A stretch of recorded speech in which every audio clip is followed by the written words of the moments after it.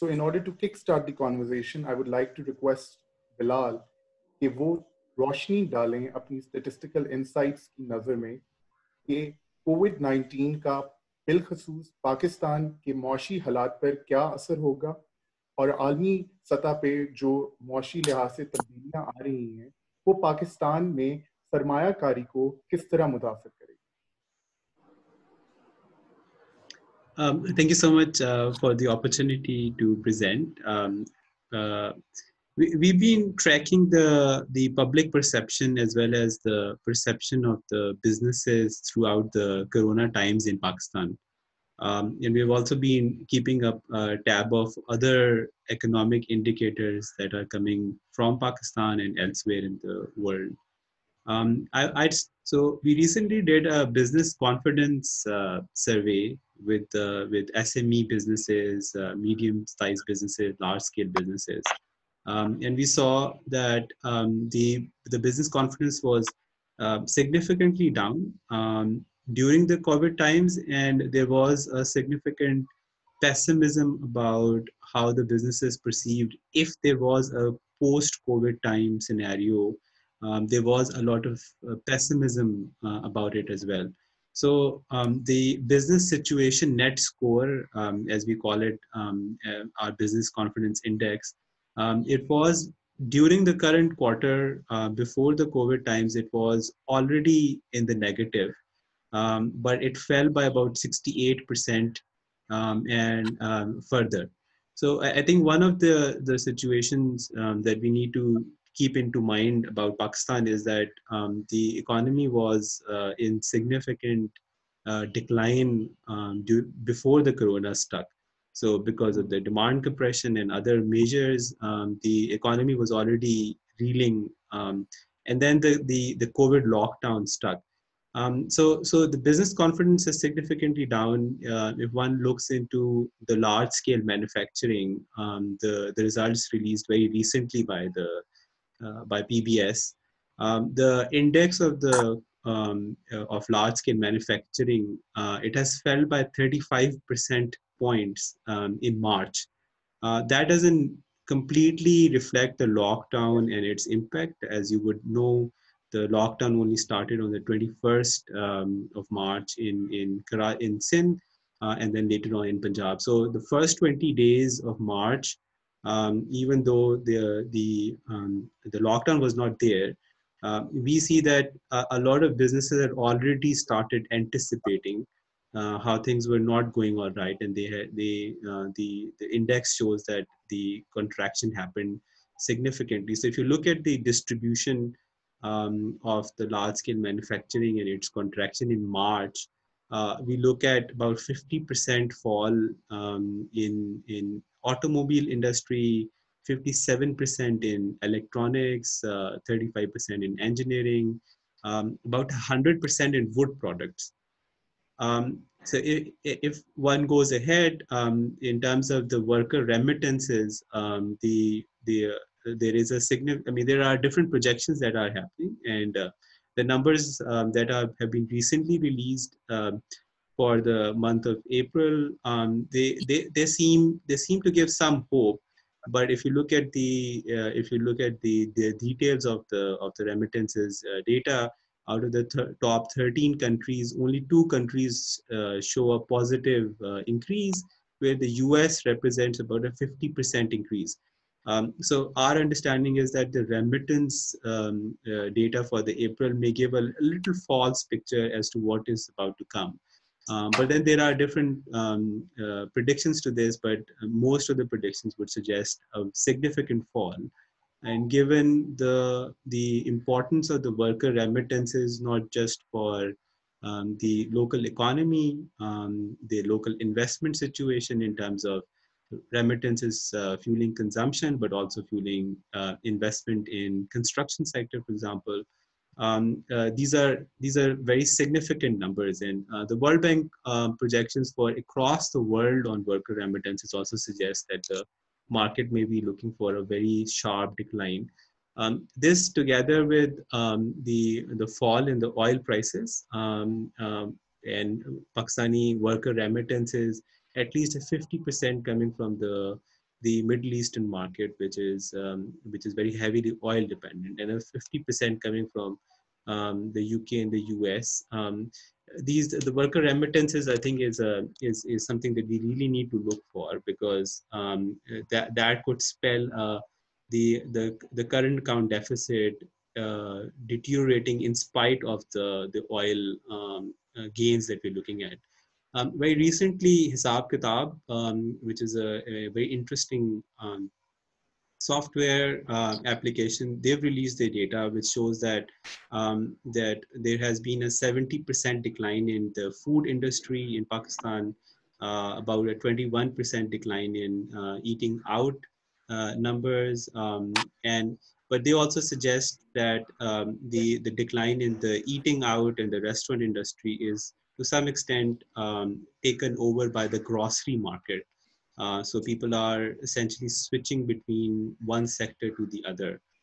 So that's one interesting feature that maybe we can look into later in the conversation. If there are winners of this crisis in Pakistan, and whether the industry and the service sector can essentially adapt itself to bear the losses coming out of it in a more even way.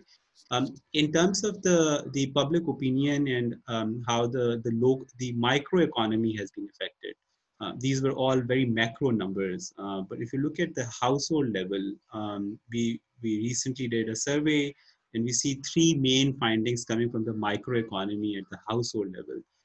There is a significant food insecurity fear. There is financial insecurity fear, and there is now a significant reliance on outside help in Pakistan. So in terms of the food security, about 6.9 million households in Pakistan, about a quarter of the households say to us that they have reduced the number or size of meals for some family members. And this is a very devastating figure, because we're talking about not just a quarter of a million households, but several million individuals. And food insecurity has a very uneven impact on the household and its members. We know that the deprived sections of the community, of the household, they are more aggravatedly affected by it. So when there's food insecurity, younger children are affected more, female children are affected more. In terms of the financial insecurity, about 1 in 5 say they had to lean on their savings to cover basic household needs. About 10 million individuals are saying that they are trying to additionally earn money. This is in addition to about 80% reporting that there has been a significant loss of their income. And about 3 million households say that they are now actively dependent on other than government NGO assistance. So I just wanted to put the current picture as it appears to us before we start talking about the future, because the future is dependent on the present, and it provides some context to the conversation and our ability to predict how things would be, and our ability to assist the government through this forum on what can be done. Thank you, Bilal, for laying out all the essential facts for us, which can help us with our conversation here. And now I would like to steer the conversation to identifying that how all what Bilal has said, which reflects low in business confidence, reduction in consumption overall, reduction in the large-scale manufacturing industries growth rate, and challenges such as food insecurity looming over us. So I would like to steer this conversation to Nadeem Javaid Saab to get his input and to get his insights that how all these factors, when we take into account all these factors, how this will affect the global economy and what potential rearrangements will be required to make. And in Pakistan particularly, how this will then translate into the economic landscape in Pakistan. So, sir, if you can shed your wisdom on this on this? Thank you, Ahmed, for the opportunity. And so I think whatsoever has been highlighted by Bilal is when we look at global context, the situation is like, both the global economy and then the domestic economy they are reinforcing this, downturn into each other. And there's a kind of a co-evolution sort of an arrangement that's going on. So the most important aspect are yet to, come, and they have, or they could have even more profound implications for the livelihoods in the days to come. Because if you look at, then normally you have to divide this impact in two steps. The first step is that economic impact of the virus spread. And normally, if you look at, then most of the public health systems, they imposed lockdowns, travel bans, then comprehensive, you can say that contact tracing, then provision of this, health capacity equipment.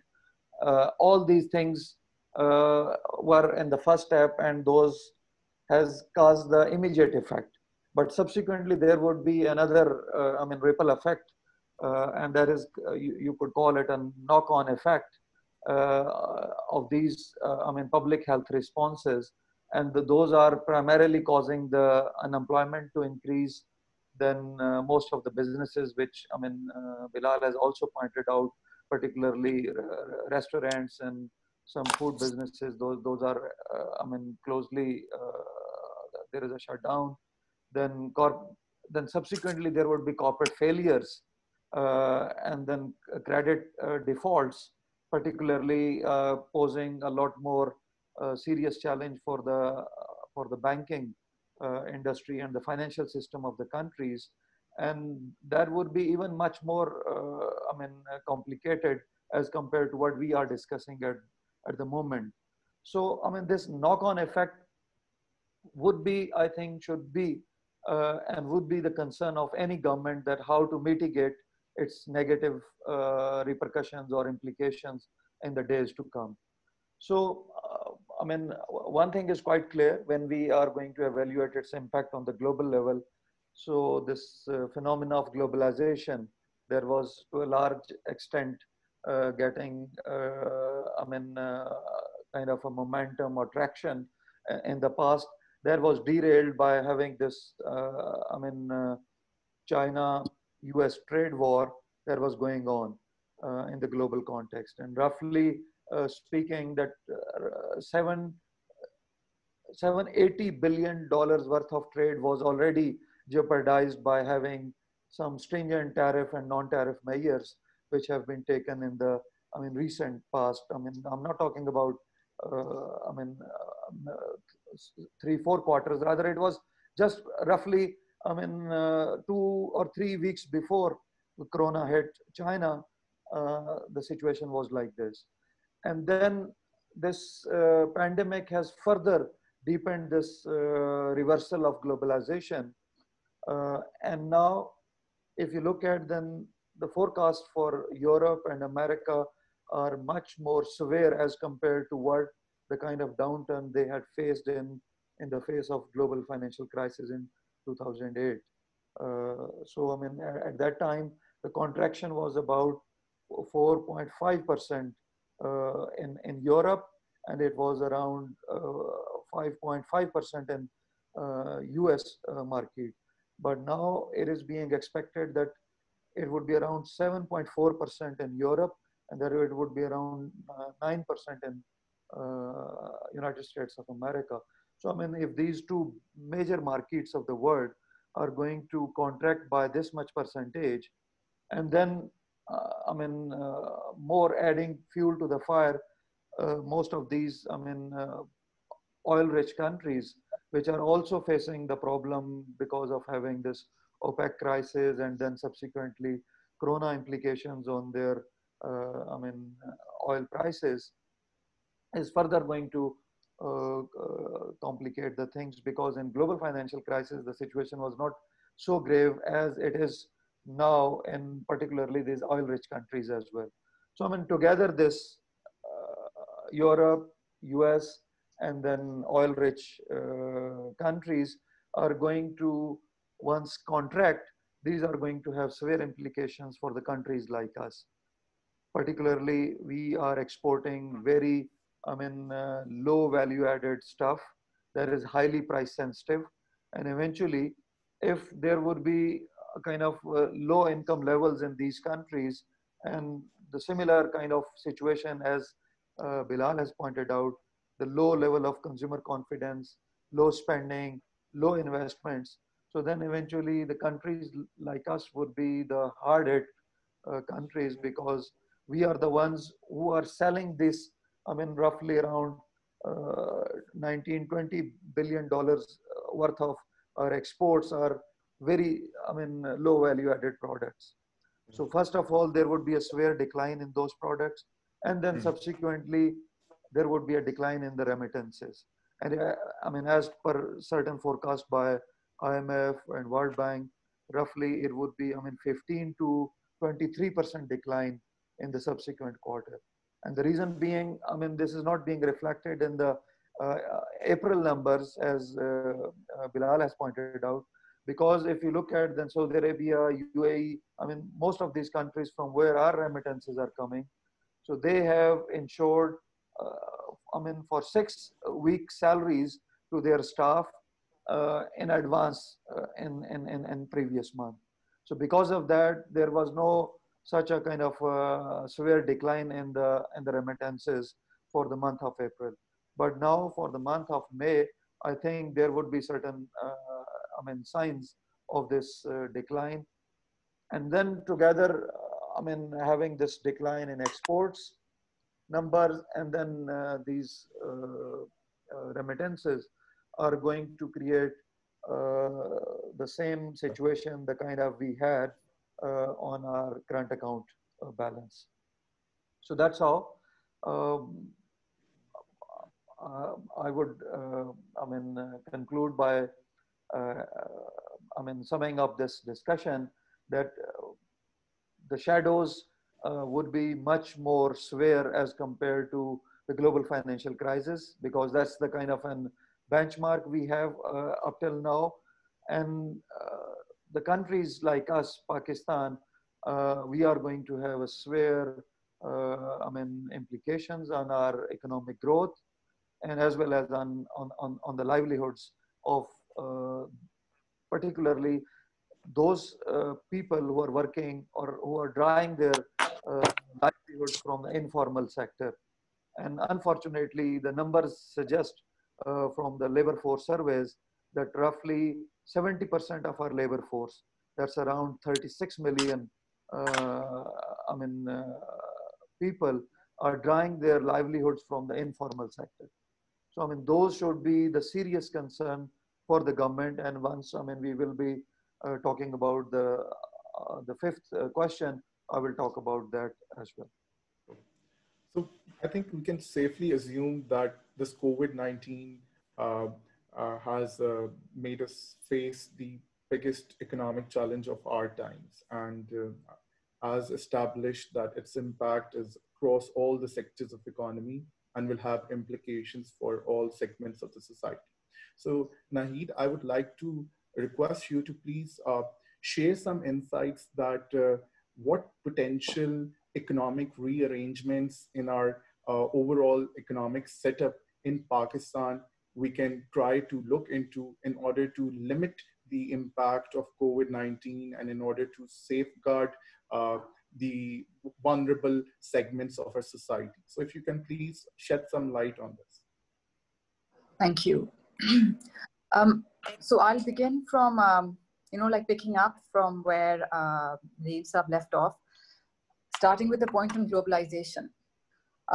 So yes, it is very valid that this sort of the entire globalization spree has now taken a backseat, and we will be looking at, as we go forward, more localization, more regional business, more internal growth. I see this as a huge opportunity for Pakistan.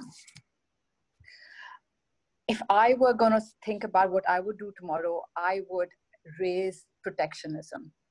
I would say that this is an opportunity that we probably missed out on earlier. I mean, India had this whole license Raj, the whole Nehru era. I mean, we all understand what that was all about. It was all about made in India. It was all about, you know, I remember going there and having thumbs up and coming back to Pakistan and saying, oh, we have Coca-Cola, and driving all these fancy cars here, whereas over there you had the Marutis and the ambassadors and so on. But look what happened then. They actually built themselves. They built the industrial machine. They built their backbone. They built that whole, and based on a domestic growth, not just an export growth. Whereas we did not really get onto the bandwagon. And then slowly what happened to us was that we were no longer competitive. We could not be competitive because, I mean, the only place where we found ourselves to be competitive was a low-cost labor industrial base. And what was that? Textile, for example, and so on. So our entire focus was just on that. On a few industries like that, it were very high labor intensive, and that's where you were going. But we could not really then get on to that. You know, you spoke about large scale manufacturing and how that's fallen. Well, in Pakistan, that never really took off. So that's one. So I see what's happening now as an opportunity for Pakistan to actually build that whole made in Pakistan. Let's build our industry, and let's now, because we would not be able to, obviously with the whole current account deficit, the fiscal deficits are going to be very high, and that whole economic situation, the way it's going to pan out is not just for us, but it's going to be for most countries. So our ability to import, our reserves and so on and so forth is going to put a huge pressure on our economy anyways. So from that economic aspect, plus from an opportunity aspect, I would say that this is a real big opportunity for local industry to be patronized and given a chance. And not just by saying it, you need to have a sectoral focused approach and really attack it. The word is properly attack it. So that's one. And then there was a discussion about debt and how the debt is going to increase and how there'll be defaults and how there'll be corporate defaults. Of course, that'll be the case. The finance sector in this country should finally wake up. If you ask me, they've done nothing for this country. I mean, really, the banking, etc. They've just been commercial sharks. So if you talk about debt restructuring, if you talk about building your equity markets, your capital markets, bringing more money in through there and encouraging these industries to actually develop with public funds, with restructuring these, and so that these industries that we want to encourage can actually take off. So I see a big role for the finance industry in general. I see a big role for the banks to take a lead. I see a big role for monetary policy collectively to actually encourage all this to happen.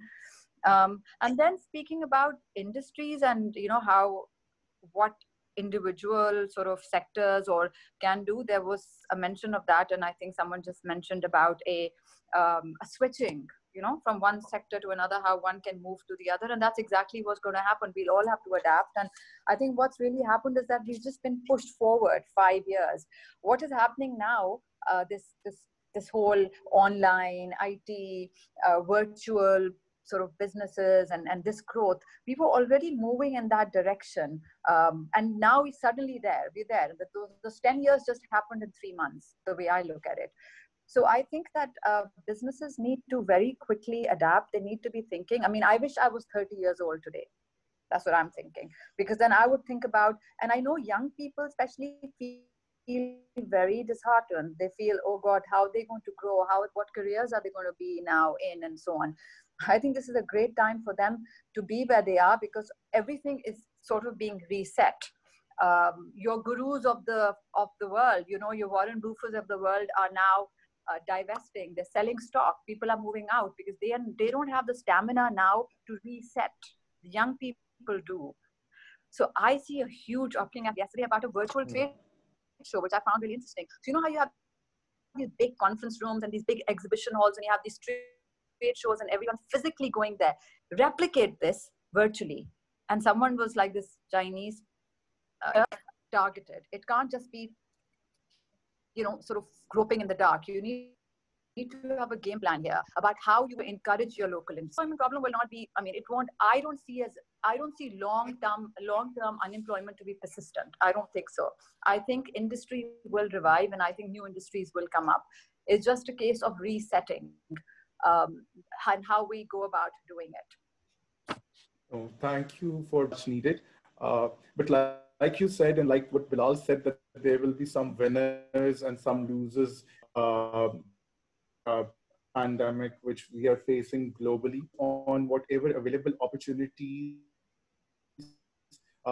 it needs to be at a place where बात ये दी जाती थी कि हमारे कुछ bottlenecks हैं, जैसे कि infrastructural bottlenecks हैं, energy bottlenecks हैं, और हमने अभी recent past में देखा कि पाकिस्तान ने बिलखसूस बैरूनी सरमायादारी को हासिल करने के लिए कोशिशें की, जिसके नतीजे में चीन पाकिस्तान इक्तिसादी राहदारी जैसे मंसूबे हमें देखने में नजर आए, जो कि फोकस करते थे इन बॉटलनेक्स को ओवरकम करने में, ताकि पाकिस्तान एक्चुअलाइज कर सके अपनी ट्रू इकोनॉमिक पोटेंशियल। तो मेरा अगला सवाल हसन खावर साहब और हसन दाऊद साहब से दोनों से होएगा, क्योंकि वो इसमें एक्सपर्टीज रखते हैं, इसमें महारत रखते हैं, उन्होंने इस पे काम किया है बहुत ज्यादा, कि बिलखसूस पाकिस्तान में बैरूनी सरमायादारी के लिहाज से चीन सर फहरिस्त हमें नजर आता है, और उसके नतीजे में ये जो अभी बातें हो रही थी कि जो बॉटलनेक्स हैं वो भी हमें टूटते हुए नजर आ रहे थे इंफ्रास्ट्रक्चरल प्रोजेक्ट्स के नतीजे में, स्पेशल इकोनॉमिक जोन्स की डेवलपमेंट के नतीजे में। तो अच्छे से समझते हैं कि कोविड की वजह से एक तो overall eight an overall level आप क्या समझते हैं कि फॉरेन डायरेक्ट इन्वेस्टमेंट किस हद तक मुतासर होगी पाकिस्तान में, और चीन की जो सरमायादारी है पाकिस्तान के अंदर बिलखसूस इन मंसूबों से जो जुड़ी हुई है, क्या आप उसको भी देखते हैं, नजर उसको भी असरअंदाज होता हुआ देखते हैं, या उसके क्या असरात आप देखते हैं? तो इस पे आपसे गुजारिश है, if I can start with Hassan Daud Saab and then Hassan Khawar can add to it. So this is very interesting, and this will help a lot to understand what effect to what in effect Pakistan's economy will be hit. The other positive that I see, Ahmed, I can hear Salis Urdu coming out of you. So this is a positive impact, of COVID-19. Besides this, I think Charles Dickens would be very happy in its, reminding us all of his tales of two cities, from light to darkness and from euphoria to disgrace. I think we're living in interesting times. Things are changing fast, some positive, some negative. Before actually COVID-19 hit us in March, say about 23rd of March, in Khyber Pakhtunkhwa, we were actually working on redefining our structure and also looking at new possibilities of attracting FDI. Because we were in our huddles, we were quite clear that there would be relocation happening because of the US-China trade war, and now with COVID and the kind of risk that it has highlighted, I think further relocation would take place. So this is one point that we are revising our industrial policy, giving more incentives to people to invest in Khyber Pakhtunkhwa, especially in newly merged district, because we have this huge land mass which is available. Cost of land is steep, human resources, hardworking.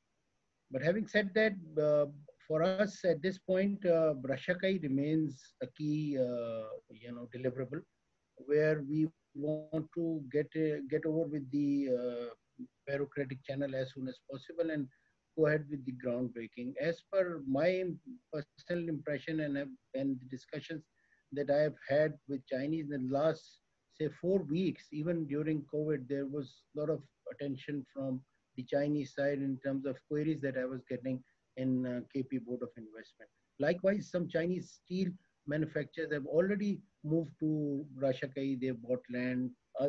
Pakistani manufacturers are looking at Khyber Pakhtunkhwa, Hatar, Rashakai in terms of their investment. But while our businesses and our classroom move to living room, there would be, profound changes. I also see, because the government was working on its e-commerce policy, and a lot of work. I think some progress and fast progress would happen that way in terms of redefining our roles and also the structure, making it easier for especially women entrepreneurs to come, female entrepreneurs to come and participate. Because I was engaged in my connection for private sector to support the government of Khyber Pakhtunkhwa in combating COVID-19.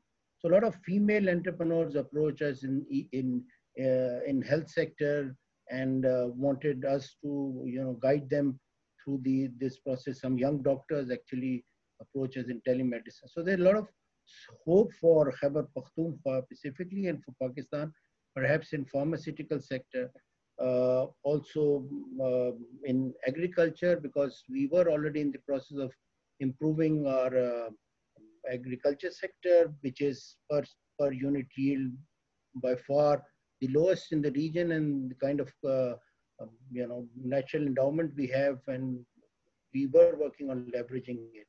We also see tourism jumping back quickly because most of our consumers in that sector were domestic. We do not see China time, but we do see as soon as this COVID lockdowns are over, a lot of people would come and attract the tourism sector, where we are offering a lot of incentives again.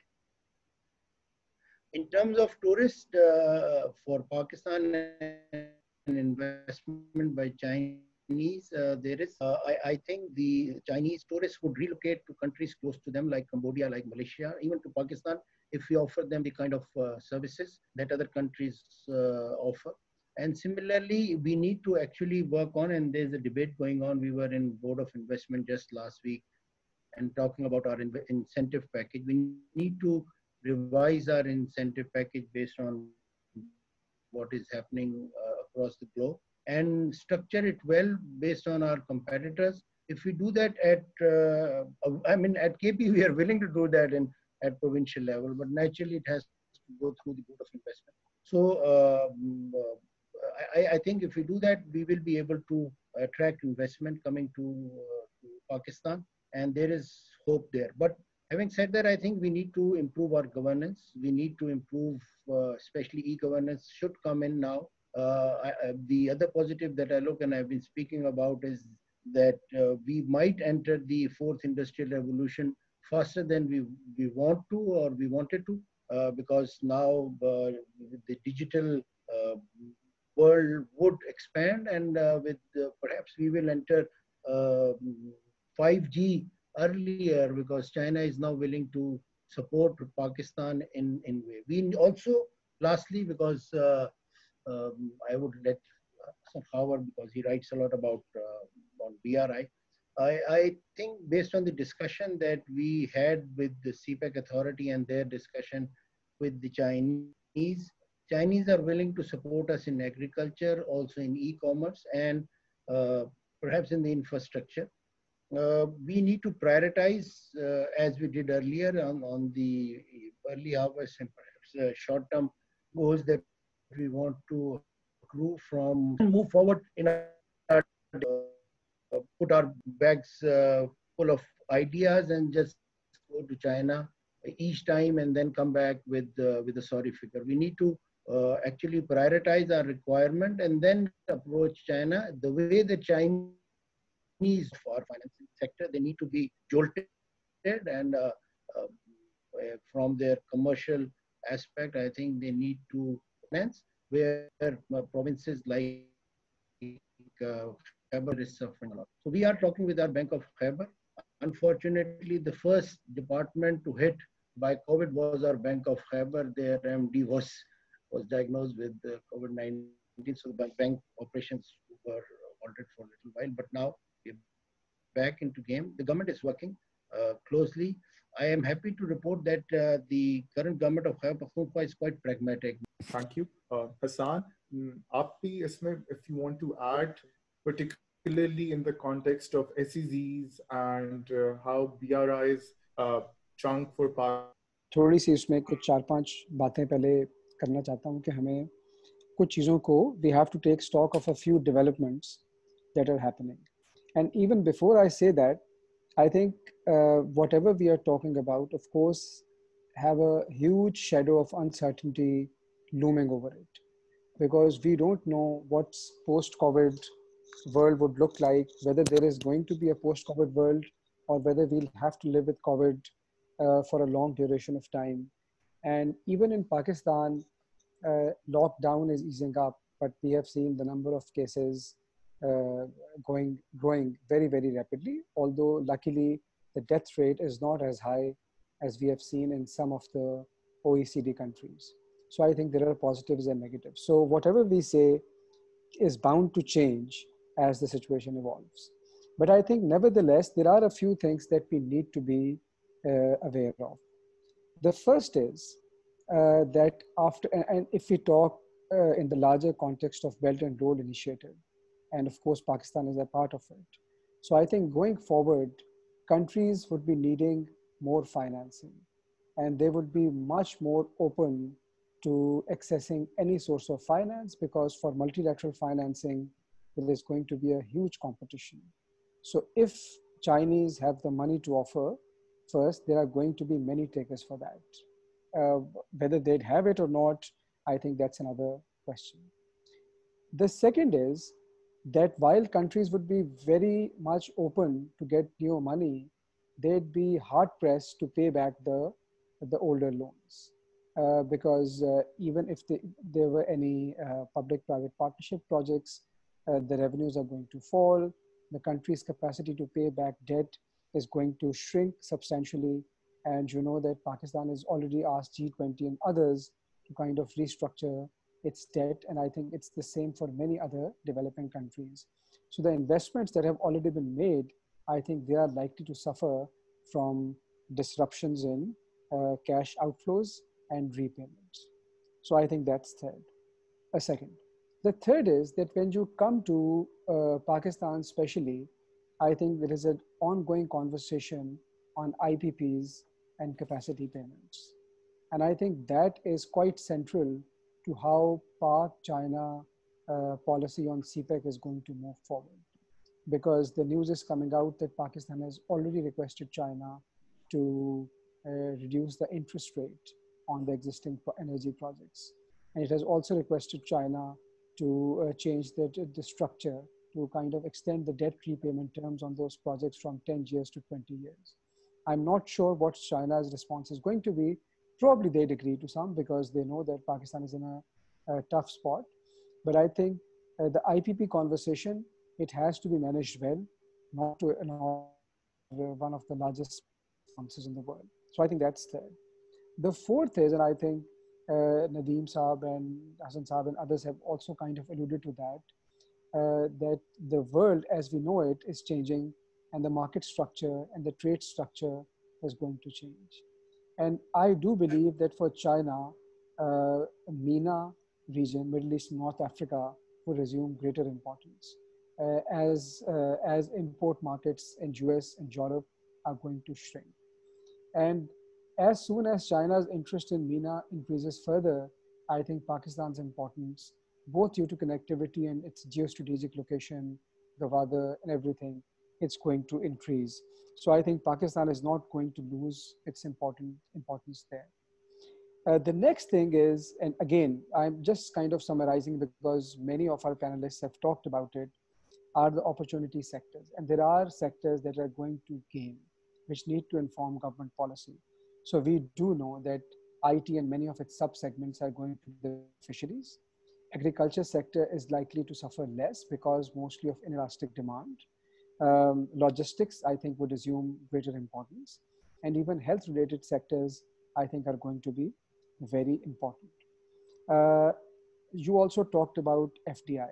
And I think we must realize that the competition to get FDI would be cutthroat going forward.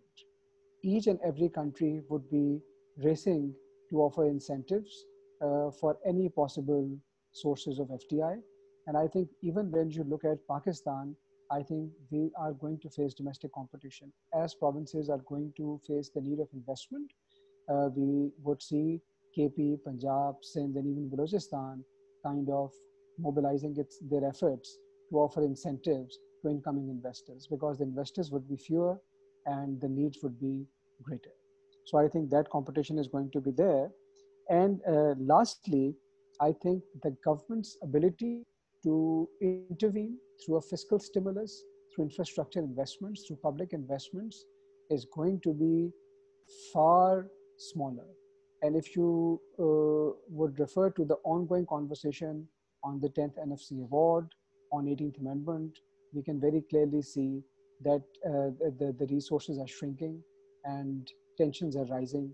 And I think the issue is going to be very, very contentious. So if we believe that federal government or even any provincial government would be able to spend significant amounts of money in infrastructure or to mobilize investments or maybe special economic zones hugely, I think that's going to be a little bit more difficult.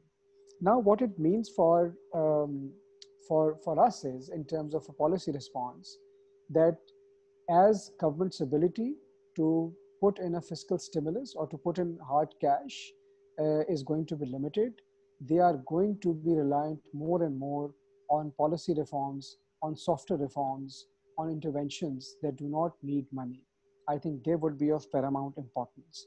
So when we talk about special economic zones, because special economic zones are not as investment intensive as, let's suppose, a railway project or something else. So I think that's not going to be a problem. But I think more than the infrastructure investments, the regulatory reform is going to be important, because in an environment where there is a huge competition for FDI, I think the tolerance in the investors to bear with the red tape is going to be much less. And if any province that can succeed or that is going to do a good job in improving its regulatory environment within its SEZ is probably going to be a winner, at least in relative terms compared to the other provinces.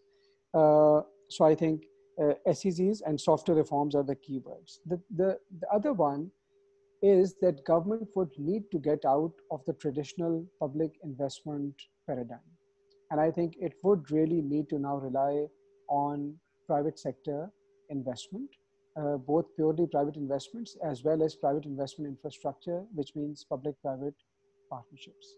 And that is something that we have talked about a lot in the past. I think Pakistan also has had a track record of PPPs, but only in a few sectors like energy. I think that would need to kind of go out of that energy sector, and Pakistan and the provinces are going to need private investments in infrastructure services and in a number of other areas. And I think something that Hassan Daud Saab said, I think that was very interesting, that the tourism in KP is likely to pick up because there are not going to be international tourists, there are going to be more domestic tourists. I think that is the key, that going forward, we need to have a domestic focus as well. As the world is kind of going through a metamorphism and the sources of financing are going to dry up, I think we need to have a domestically focused strategy. When we talk about investments, we need to mobilize domestic investors as well, because that is going to be a saving grace for Pakistan. And I think lastly, I would refer to what Naheed said about restructuring the industrial landscape of Pakistan and of different provinces. And I think we all talk about the opportunity sectors, and I just refer to them like IT and agriculture and logistics and others. But I think the real question to ask is that are these new opportunities informing our policy response? When we talk about SEZs, are we looking at these opportunity sectors? When we look at industrial policy, are we looking at these sectors? And I think at some places we might be. So for example, when we are planning for a special economic zones, it might be easier to talk about the opportunity sectors. But when we talk about the political economy of our industrial policy, when we decide how to treat the 5 export sectors, how to kind of treat the subsidies going to the large industrialists, how to treat the sugar industry, the textile people, the cement cartel, I think those are the real contentious issues, because whether we like it or not, going forward, Pakistan, and for that matter, many other countries would not have much money to spare. So I think we must realize that the party that has been going on for the last 70 years is over. And the sooner we realize it, I think the better we'd be. Thank you. So from what I can gather, thank you, Hassan, for so comprehensively contextualizing the challenges for Pakistan, challenges due to COVID. So from what I gather, we have discussed at length the uh, pull factors in Pakistan, the economic factors in Pakistan, and I think we can conclude that their uh, relevance is very Pakistan specific. For example, its strategic importance, its labor force, and all those factors. But then there are some other factors as well, which has a large bearing on our economy, such as the remittances inflow. And we know from the reports and from the statistics and from the global economic conditions that they will take a major hit. So in the light of whatever has been said here today, I would like to come back to all of you to understand.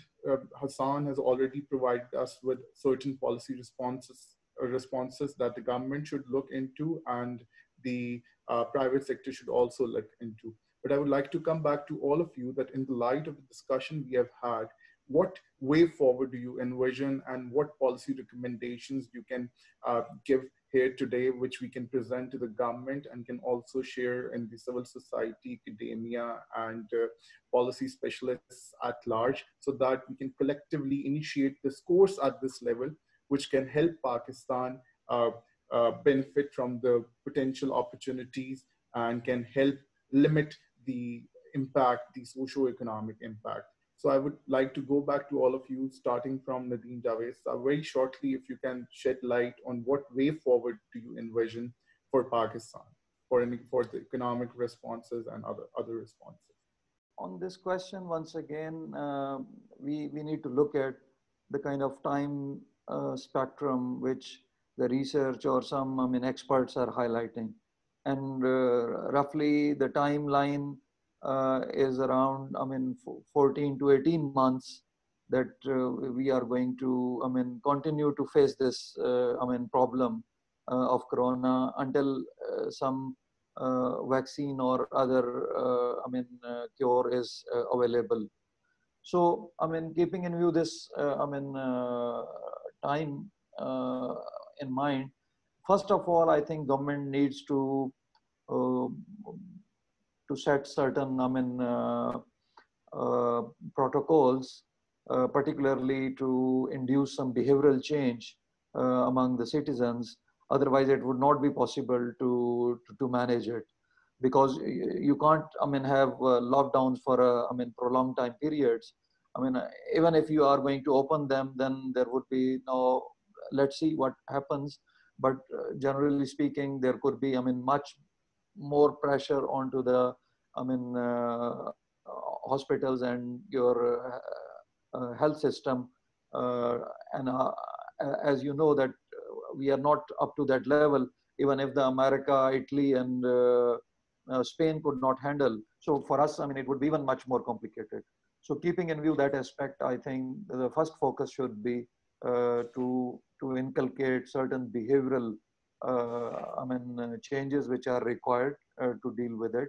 And that would not be possible. And unfortunately, up till now, I've already written an article about it that that was published in Business Recorder, that there is no unified response, provincial and the federal government. This kind of this political gimmickry that's going on around this issue is further complicating the issue, because on one side, this is a very serious issue, but on the other side, people are taking it very lightly, and because perhaps they think that it is kind of some politics that's going on between the provinces and the federal government.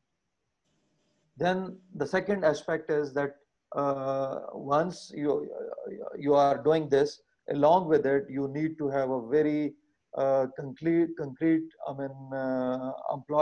employment policy, in which you are not going to give this cash transfer every quarter. That would not be possible, as Hassan has very appropriately highlighted the kind of fiscal space government has. We cannot afford to have, very generous, cash transfers in near future. But on the other side, keeping in view that there would not be, large scale manufacturing and activity in the country, there would not be, other, economic options, particularly for earning the livelihoods. So then it is government who will have to create some livelihood, particularly by initiating some, mega projects, but labor intensive mega projects. And might be if even you have to stop certain, public sector investments, public PSDP investments, you have to stop for a while. You must stop them and create certain, like 100 days employment program for the rural, youth. That could be, with the help of this, you can create some, you know that most of our water infrastructure is downtrodden at the moment. Since 30, 40 years, no massive investment has been made in your canal system and your, rural roads, rural infrastructure is, in a dilapidated state, and the government can come up with some, investment in those sectors on a, quick fix basis, so that you are going to create 100 to 150 days job guaranteed jobs for the youth, and that's not, very for a very kind of a skilled labor force. Once you are going to do that, it is going to add some, breathing space for those who are not, getting their livelihoods from the existing situation that's going on at the moment. Then, besides this, there could be a third strategy that government should seriously consider, and that's reskilling the youth and certain, even you could consider beyond youth, those who are in the age bracket of, 40, 45, and they are now supposed to lose their jobs from the existing livelihood opportunities. How to, reskill them and then going to make them, again, a kind of a viable workforce for getting their livelihoods from the future.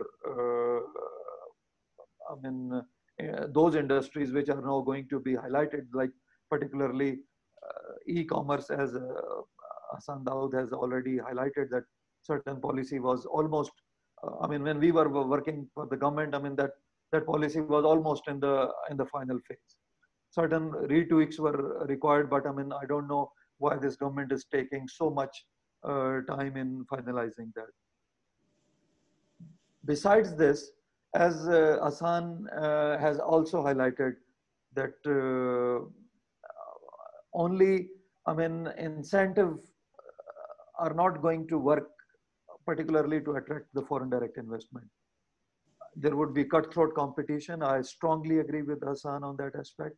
So once there would be cutthroat competition, so what is needed beyond these incentives which we are offering, since last 4 or 5 years, but yet there is no progress, particularly on, increasing the foreign direct investment in Pakistan.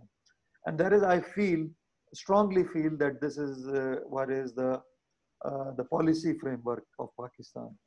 Until and unless you are going to have a very coherent and stable policy framework, it is less likely that any foreign direct investor is simply going to respond to these incentives, particularly these fiscal incentives which we are offering.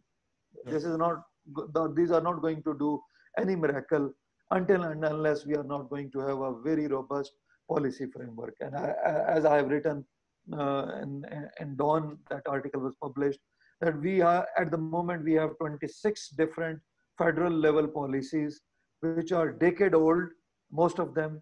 And recently, few of them have been, revamped or reshaped in last 4 or 5 years. And apart from that, most of them are decade old.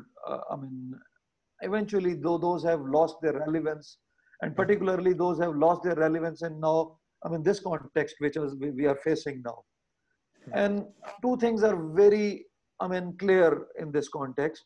And one, thanks to Naheed, she has already highlighted that it is now an era or where once again you have to look at indigenous sources of growth, because neither you can earn with the help of exports, nor you will be able to, I mean, simply export your labor force to the MENA region or to, I mean, other developed worlds, and they are going to give some resilience to your economic system. These two possibilities are, I feel, are, I mean, now over. And only it would be possible that if you are going to have highly skilled labor force that could, I mean, help in digitization of the MENA region and some other, I mean, developing countries like us, they could be able to get absorbed in the global workforce. And beside this, now you have to rely heavily on your domestic, I mean, production system, domestic production methodologies and strategies. Only then it would be possible that we are going to have certain kind of breathing space. Yes. So, I mean, with these 4 or 5 different aspects, if the government is going to focus on these aspects, only then it would be possible that we can overcome slightly some of the pitfalls and some negative repercussions. Those are over there, and as well as some of the positive repercussions, those are over there, particularly having this, I mean, digitization, Internet of Things, and this, I mean, 4G or, I mean, this fourth industrial revolution, that would be now much more expedited because of this COVID, I mean, kind of context. Thanks to COVID, you could say that that is the only, I mean, silver lining that is there in this crisis, I feel.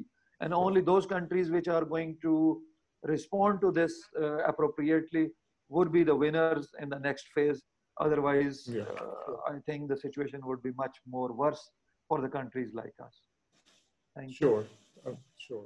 Thank you. So very quickly, we're short on time and other participants have engagements elsewhere as well. So very quickly, Naheed, Saiba, if you can also comment on the way forward, and so that then I can go back to other participants as well. Yeah, sure. I will summarize this very quickly because I think we've almost got to the bottom line. One thing I want to point out here is that unlike the 2008-2009 financial crisis, which then saw the world looking at austerity and experimenting with austerity, अब ये नहीं हो सकता. वो इसलिए नहीं हो सकता क्योंकि now governments will be compelled to spend more and not less. Now, because they have to do much more. Now, the one key thing that I would say that we perhaps have missed out is we're talking about FDI, we're talking about remaining, you know, a player in the game, trying to bring in, whether it's investment, trying to do business, trying to maintain some level of remittances coming in and so on. आप कुछ भी देखें, the winner will be the country which has a solid public health system. And my fear is that if we do not have a cohesive, a very, very solid public health strategy, we will stand nowhere in the world which is staring at us in our face. We will not be able to do it. Meaning I will not be able to travel, you will not be able to travel if you come from a country which is absolutely nowhere when it comes to combating this disease and any other disease which is, you know, probably around the corner for us. So now this is a no-brainer. Public health has to be the first investment game for us. If Pakistan has to remain competitive, if Pakistan has to even earn a living for its workers or whatever that we need to do. So sari investment aapne is tarike se karni hai कि you remain a going concern. And if your public health system is you know, robust, and we can actually then survive, we will be able to do the rest. Right now, what I see as far as the public health is concerned, I don't see what is going on. I mean, I see 10 different organizations. I don't know who does what, who's supposed to do what. I have no clue. And talking about public health, I think Hassan pointed this out. This is going to be a major area for even private sector investment to come in, and we must focus on a lot of investment being promoted, facilitated, etc. in public health. Talking about austerity and how we can't experiment with that, and yet we would need to, raise taxes. Tax rates will go up. Fiscal deficits are going to be very high. The government really needs to, and I pointed this out earlier, we need to be very sure about who will be taxed more, who will be taxed less, which industries become our backbone, where do we make our money, which industries will employ people. Forget about export for now, for heaven's sake. I mean, my background, my family business is textiles. I've been hearing this for the longest time. Whilst the world is dying of COVID, here this government is talking about expanding and promoting export. And I'm thinking my orders have been cancelled when they have been on the ship. They've been cancelled. So I'm fighting arbitration, suits, and God knows what is going on here. The other industry, which no one is talking about and no one is looking at closely, is insurance. Big, huge impact here. Everything is going to be hit. We really need to rethink it. Why are investors coming out of industries like airlines? They're coming out of industries like retail. People are backing out because all of these are going to be severely hit and the insurance premiums are going to be very high. We really need to rethink all of this, and the government has to, take a reality check as to what it is doing. Very quickly, just one word on SEZs, because I spent a lot of the last few years of my life giving it a lot. And Hassan pointed out regulation and deregulation and how this really works. This is all, one has to rethink this. I won't waste a lot of time on this forum, but even the SEZs need to be rethought. Agriculture sector, I think that has a huge potential. I think that we haven't done enough in it. I think agro processing will be a big area where young people can also move towards. It has to be encouraged. I think the real estate sector has to be rethought of. Commercial real estate is no longer going to be as valuable as it used to be. This is going to affect the residential real estate. One needs to sit down and think what is going to happen and what is not. So this needs to be addressed as well. My bottom line is that when we think about going forward, we have to think about Pakistan as being, a sort of an independent kind of creature here. We need to think about what works for us internally, what industries do we promote, who do we tax, who we don't, and legacy has to go. Legacy has to go out of the window. So if the SEZ Act was passed in 2010 and it had certain sort of caveats to it, let's readdress what is going on. I'm not even sure if it's actually feasible anymore. So time for government to really sit down and think. First of all, first priority, keep people alive and keep people viable as citizens of the world. If your public health is where it is today, we will not remain viable. No one will meet us. No one will talk to us. We can't get onto airplanes. That's not what we want. And secondly, let's promote the industry which works for us. That's my bottom line. Very good takeaway points. Hassan, I will come back to you because what Naheed has shared is very relevant to what you were talking about in terms of public-private partnerships and reforms, soft reforms.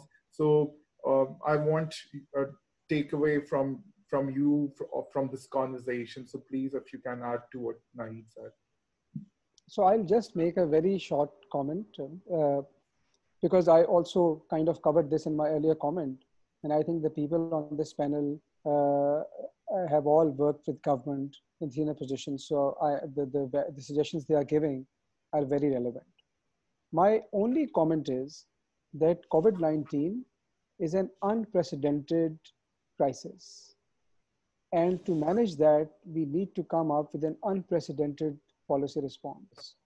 Doing a bit more of what we have been doing already, which means that an incremental policy response is not going to work.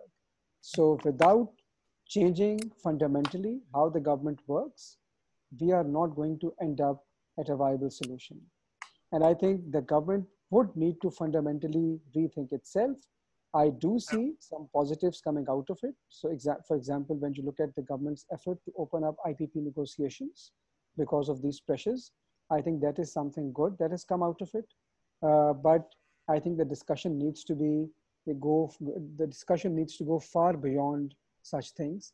And I think I can go on and on, but I think I'll just stop here. Thank you. Thank you. Thank you. So, Bilal, also I would like you to add to it, and in terms of that how policy response can rely on the perceptions of the people and the behaviors of the people, because your organization has done a lot to gauge that. So, policy response in the light of the actual experiences of the people. In this regard, if you would like to add something. Sure. I think one of the additions to the conversation can be that we're looking at both economic policy measures, but we also need to look at the broader political economy question here. So when we talk about investments in Pakistan, we talk about local investments, but we also talk about international investments in Pakistan, because as any third world country, we are a resource strapped country, and for unleashing the potential, there has to be foreign investment. So one of my points would be to as the political landscape in the world reshapes itself. I think there is no doubt that the power shift from the west to the east, the China and the US rivalry, the greater sort of political alignment with America, India, and China, Pakistan, Russia, realignment. I think in the previous decades, one of the mistakes that Pakistan has done is not to do the realignment in a correct way. So as we talk about more micro level issues, we need to also think about the macro political economy of this issue. I think it is also quite crucial to look at the power distribution within the country.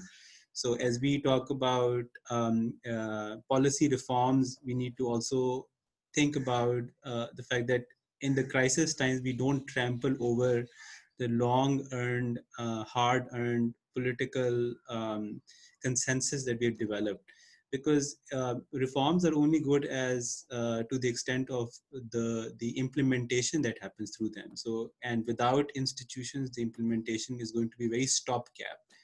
That's a 70-year lesson in Pakistan, that policies have been fairly robust, but the implementation has lagged. We've had bursts of growth and then tumbling down, and that's partly because of the institutional crisis. So as we look at all of the policy responses, we need to also look at the civil military relations does not get unduly lopsided in one direction, which is already lopsided, but we don't want to further lopside it. The federal versus the provincial power debate, and in order for us as a post-COVID response, the federal versus provincial debate has to be settled in a more meaningful form. The local versus the provincial debate, so the COVID response has to be at the local government level as well. And then the third, it is to some extent regulatory reform, but it is also a larger question of what is the role of the state in Pakistan. One of the largest challenges in terms of regulatory reform is to let the businesses, let the communities, let individuals be able to prosper on their own, with the government being a helping hand. If we were to do what we have done before in a more pronounced way, that's not going to help. As Hassan was saying, this is a very unprecedented crisis, and one of the fixes that we really need to do is to let the state get out of many businesses, many legal structures, and let the society's potential unleash itself. Without doing that, we would be regurgitating this is, I mean, as you were saying, what can public opinion inform us? I think all of these three are what the public opinion also informs us. They want to be participating in the growth. They want a share, not just in the economic gain out of it, but they also want to be contributing to the structure. They want a more lawful Pakistan in which things are not just handled by the federation, but the provinces and the local governments are also allowed to prosper and function. And the regional disparities that we have, and Pakistan has trailed behind in the 70 years, not just because of our policy failures, not just because of our economic failures, but we have also failed because of our lack of power distribution in a consensual manner, in which we left out many segments of the society, many segments of the geography. So I mean, I think a lot of meaningful discussion happened, but we need to also think about the political economy context of it, because without doing that, we wouldn't be able to have a sustainable solution to the post-COVID world. Thank you. With this, Hassan, Daud Saab, I would like you to also comment on what potential policy responses the government and the private sector and civil society at large can put together against this COVID-19 outbreak. You know, I've lived in China for half of my professional life. Wherever I teach and wherever I work, people ask me, how can we be like China and get the same sort of economic growth that China has? And my answer to all of them is that, are we willing to sacrifice the way that China did? You know, like one child policy. Look at them, look at their response during COVID. So are we willing to, and this is somewhat relevant to what Dr. Nadeem said in terms of our behavior, at a society level. So unless we are not willing to sacrifice, I do not see much change coming. This is the best time to deregulate. This is the best time to look at new innovative ideas in terms of digital Pakistan. But whether that would happen would largely depend on how we behave. So far, I would leave the response to all of you, whether we have demonstrated ourselves as a more disciplined country. Unless we discipline ourselves at all levels, and that means how do we deal with business, how we deal with relationship, how do we deal with the promises that we make. We promise so much in terms of when we are attracting investment, and then when it comes, when we have the bird caged, we take most of those incentives away. So I think we need to improve our discipline at government level. And I said earlier, I think our governance structure need to be taken. We have been speaking about SCZs since 2016. I've been debating, arguing about how fast we should. Naheed has been, and even Dr. Nadeem Saab, we've all been running like chickens with head cut off. But I think we're still where we are, where perhaps we were on day one. So I think my 3 points, just to sum up, is discipline, empathy, and perhaps benevolence. And I think we need more benevolent leadership with larger vision, much beyond than, and at all level, at provincial level, as well as with more pragmatic approach, and with an approach to solve problems, not to create problems. That's it. Thank you so much. And thank you to all of you. It has been a wonderful conversation, and we have discussed at length that what are the challenges we are facing, and we have come to a conclusion that yes, we are facing an unprecedented challenge in the shape of COVID-19 outbreak that has resulted in low business confidence, that has resulted in a hit when it comes to the remittances Pakistan has been recipient of, when it has come to the growth rate across different sectors, whether it's the large-scale manufacturing industries or small and medium enterprises. So the economic challenge is there, but we have also discussed that there are opportunities in the current economic landscape that originate from Pakistan's strategic importance geographically and Pakistan's the shape of Pakistan's economy, which is far more dependent upon domestic factors, which is why the global impact is limited at multiple levels. And we can look into responses which are essentially inclusive and which thrive upon the political gains or the economic gains we have made in the past, and which can further reevaluate the policies in place, which might be not so effective and efficient because the scenarios and the factors have changed due to this COVID. And we've talked about the importance of letting go the austerity measures and state coming up with a fiscal response, but we have also talked at how this fiscal response is limited because the state's capacity is limited. So I think at large are of the view that yes, the challenge is big, but the response can be equally big, and we can survive and we can sail through the age of COVID.